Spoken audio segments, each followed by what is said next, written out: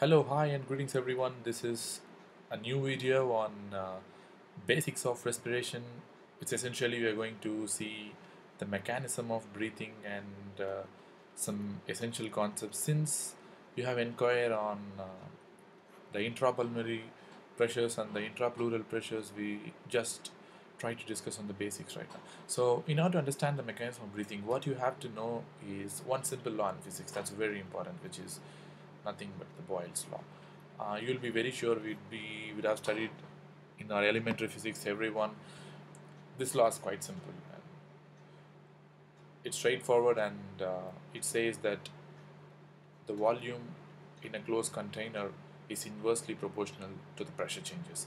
So, which means that when the volume of a container, fixed container, increases, then the pressure drops, and the volume in a fixed container decreases and the pressure increases. So, for example, if you have some container like this, a closed container which has no relationship to the atmospheric pressure, and it has something filled inside like fluid or air, whatever it is, it's filled inside, and without doing anything, you are just expanding this container. Now, what really happens is the particles inside becomes less denser as the volume increases. As a result, your pressure drops. This is what the basic concept is. Imagine this container to be the pleural sac, and done. It's done. Everything is understandable after this. Imagine this container to be a pleural sac. Now, what really happens is, in real life, let me take the lungs. Let me draw the lungs first, and this is going to be the lungs. And you know there are two surfaces of the pleura, which is the visceral pleura and the parietal pleura. Let me do a red for the visceral pleura. You know what happens is this visceral pleura is very closely applied to the lung, so that it just sticks onto the lung. This visceral pleura, it cannot move away from the lung. And now we are going to draw the parietal pleura. This is the parietal pleura, and what it does is it is attached to the thoracic wall. Now you'd have studied in our elementary physiology in the first year or second year. What now happens is the lungs have a tendency to collapse, as a natural tendency to collapse, but we don't know the reason. It's because of two reasons. I'll tell you the reasons. One reason is very straightforward. It is elastic, because it contains a lot of elastic fibers, especially the alveoli. It is elastic. And number two is the surface tension of the alveoli, the surface tension inside the alveoli, for that matters. You have a constant surface tension because of the water molecules present inside the alveoli, which is neutralized, not completely, to some extent, by something called surfactant, which contains one hydrophilic end which binds to the water molecules, and hydrophobic ends which project on the lumen. So this is what the surfactant does. It tends to decrease the surface tension, but not completely. So when you take all the alveoli as a sum, you definitely have some amount of surface tension existing throughout the lung, and it is in a constant state of a tendency to collapse on itself. So this pressure is determined experimentally to be a positive of 1.5 millimeters of mercury. So now this is the chest wall is semi-rigid. It cannot be compressed so easily. So now what happens is this has a tendency to pull the visceral pleura inside, and but the chest wall is rigid. It cannot be moved. The ribs and the diaphragm and the abdominal surface, whatever it is, it cannot be pulled inside, and it is rigid. So this pulling creates a negative pressure. How it creates a negative pressure? Because of this pulling, there is a slight increase in volume in the pleural cavity. Since it's a closed container and it is not in communication with the atmospheric pressure, the pressure cannot neutralize, and hence you have a decrease in pressure. So that's why you have a constant negative pleural pressure of minus 1.5, which may be up to minus 2.5 millimeters of mercury. And now, what happens during inspiration is entirely different. Now, what happens during inspiration is, I'll draw the lung again. This is the lung, and we'll draw the visceral pleura, which is adherent to the lung once again, and the parietal pleura, which is adherent to the chest wall. So now what happens is, because of active contraction of your diaphragm as well as the external intercostal muscles, the chest wall expands. The chest wall expands. This pulls this parietal pleura apart, but this force is pulling downwards. So what really happens here? This force is pulling inwards. So what really happens is, two forces are in the opposite directions, and hence the volume is increased to so much extent that the negative pressure inside the pleural space gets augmented to minus 6 to around minus 10 millimeters of mercury. So this is huge, right? This is more than the positive of 1.5 exerted by the alveoli. So since this is too much, the lungs tend to expand. The lungs tends to expand along with the chest wall. So for instance, if you are doing inspiration very forcibly with active contraction of all the muscles, the negative intrapleural pressure can go up to even minus 30 millimeters of mercury. This is huge, isn't it? So now what happens during expiration is, and one more thing you want to know about the expiration is, during expiration, you normal quiet expiration, you don't really tend to use your diaphragm or your abdominal muscles or your intercostal muscles. You just tend to stop inspiration. That is the mechanism of expiration. Now what really happens is, I'll draw another lung. So this is an expanded lung, and this is once again your, sorry for the pretty bad diagram, this is your visceral pleura, and this is your parietal pleura. And what happens during expiration is, you doesn't really use your muscles, you just stop inspiring. So the forces acting outward are just stopped, it becomes zero. So now this force becomes maximum, this positive of 1.5 millimeters of mercury becomes maximum, and suddenly the lung collapses on itself. So this is what the mechanism of inspiration and expiration. And when the pleural pressure reaches a negative of minus 1.5 millimeters of mercury, now your lung stops collapsing further. So it stops, it comes back to its neutral position. So the point to note is, in a quiet inspiration and expiration, the intrapleural pressure, or in other words, you can call it as transpulmonary pressure, remains negative. During both quiet inspiration as well as expiration, the intrapleural pressure and the transpulmonary pressure remains negative. It doesn't get positive. It gets positive only in a couple of scenarios.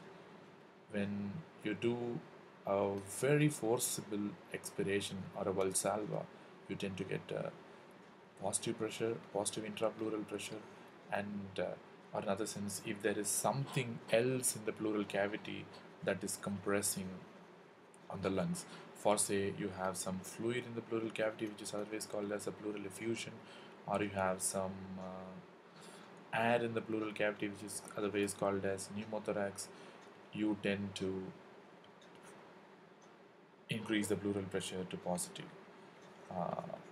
thing. So this positive thing, which is acting inwards, augments on the already existing surface tension and the collapsing pressure of the alveoli is of plus 1.5 millimeters of mercury, and the lungs tend to collapse. That's why you, in a pleural effusion, if there is a pleural effusion collected over here, this tends to collapse the lungs in this segment, and you have a pneumothorax, you get a collapsed lung all over in all the places. Now, one more concept you're going to see in this is the concept of why the residual volume is present. Why the residual volume is present in the lungs. For this to understand, you need some important concepts on the way to understand. The most important of them all is the dynamic airway compression. It's called the dynamic airway compression, and also the concept of EPP, or something called as equal pressure point. Equal pressure point. So what really does this dynamic airway compression and equal pressure point means? This is a really important thing.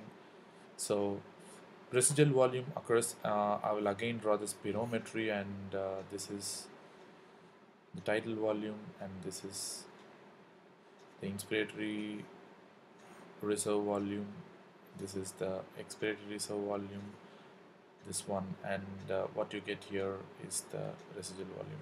So no matter however forcibly you exhale, you cannot expel the entire air from your lungs, which is called as the residual volume. So why does it happen? So in order to measure the residual volume, you have to exhale very forcibly, more than your tidal volume. So that is your prerequisite. So residual volume should occur after a forced expiration.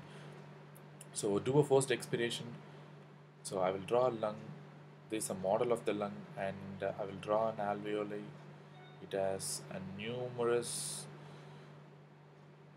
bronchiolic generations, and after it reaches outside, it becomes a larger alveoli and reaches the outer atmosphere. So now it is a simple diagram of the alveoli connecting to the larger airways and outside the lungs. Two important concepts you have to learn here is the pleural cavity are applied to the smaller airways, like the visceral pleura is closely applied to the airways and the alveoli as well. Right? This is the number one concept you have to understand.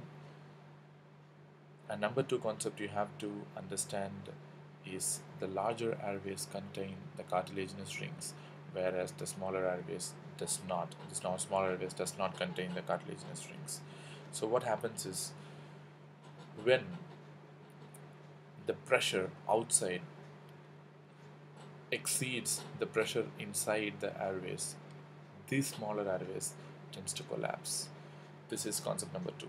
So now you're trying to exhale very forcibly.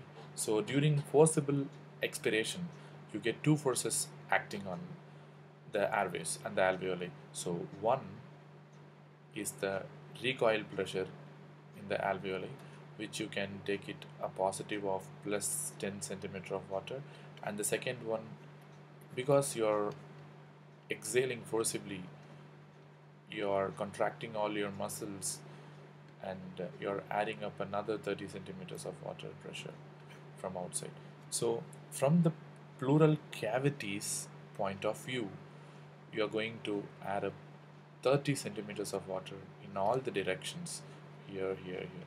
But from the alveolar point of view, including the 10 centimeter of recoil pressure, you're going to have 40 centimeters of water. So since the pressure at this point is 30 and the pressure coming from the alveoli is 40, the air moves out. And as soon as your alveolar recoil pressure decreases, after a certain extent it starts decreasing, the alveolar recoil pressure, after it comes back to its original size, this recoil pressure is gone and it's no more. So now your alveolar pressure here and the pressure in the smaller airways becomes 30 centimeter of water. So it is at this point your airways tends to collapse on itself. So after that, no matter if you increase the pressure here, for instance, Now I will draw another diagram. I'll draw another diagram, right? I'll draw another diagram, and I'll again apply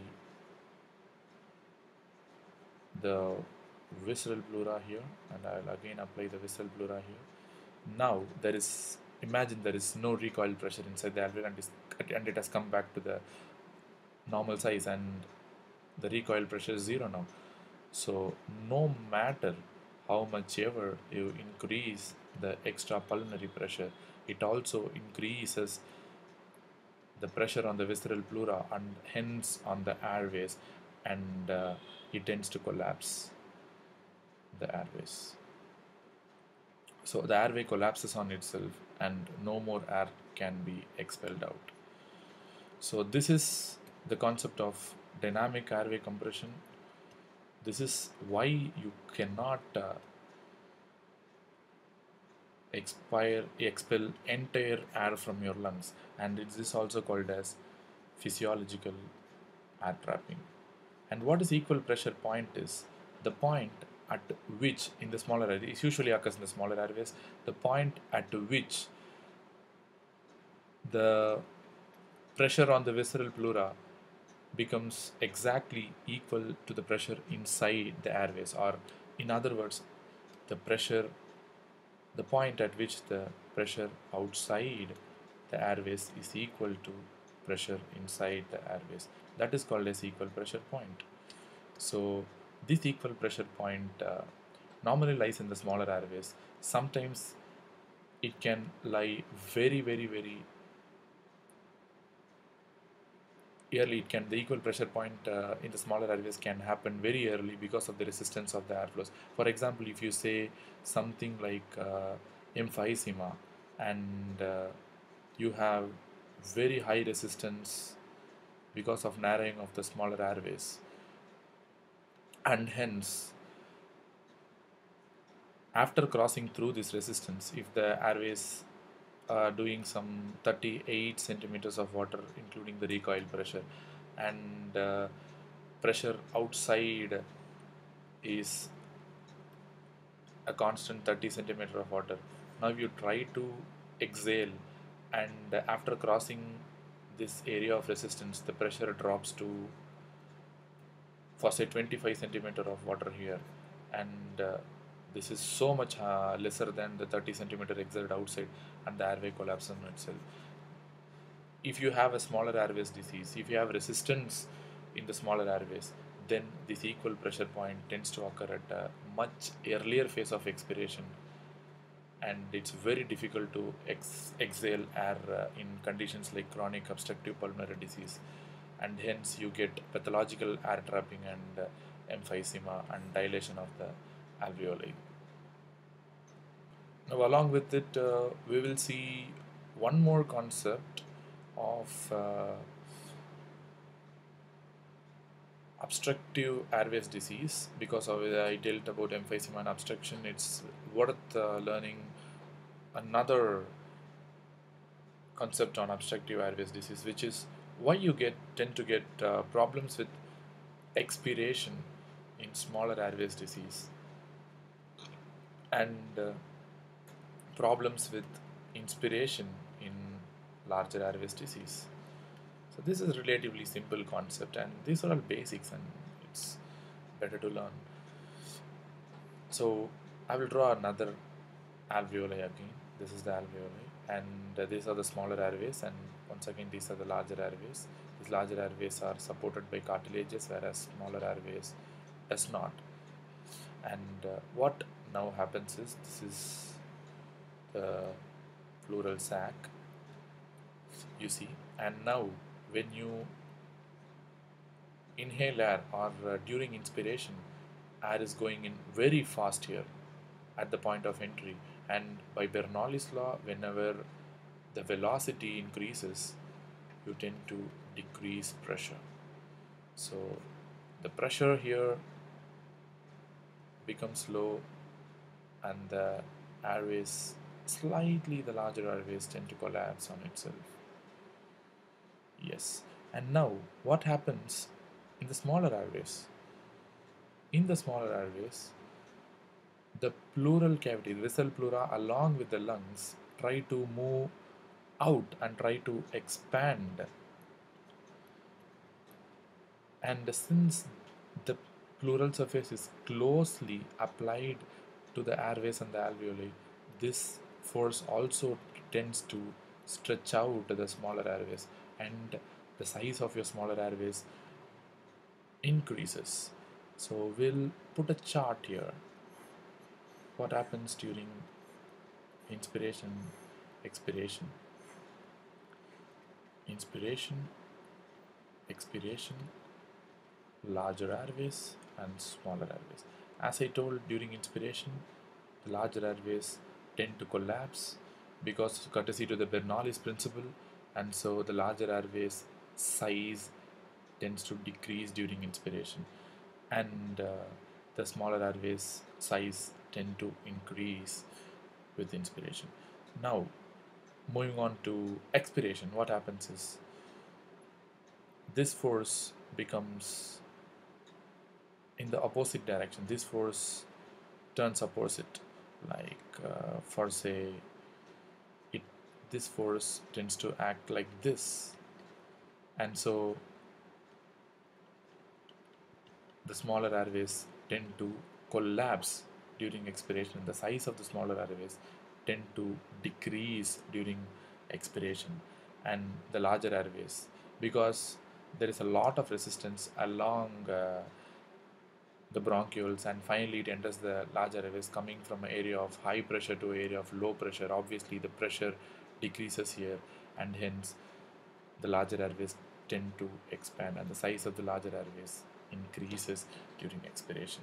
And now you can note that you have a decreased size of the smaller airways during expiration and decreased size of the larger airways during inspiration. So you can conclude that diseases affecting the larger airways like tracheal obstruction will essentially cause an inspiratory stridor, and like smaller airways disease like emphysema, or sometimes even in bronchial asthmas, you tend to get an expiratory wheeze. And that's it for today. I hope to come out with more videos, and any suggestions, criticisms are welcome, and please comment on the chat box. And that's it. Goodbye and thanks.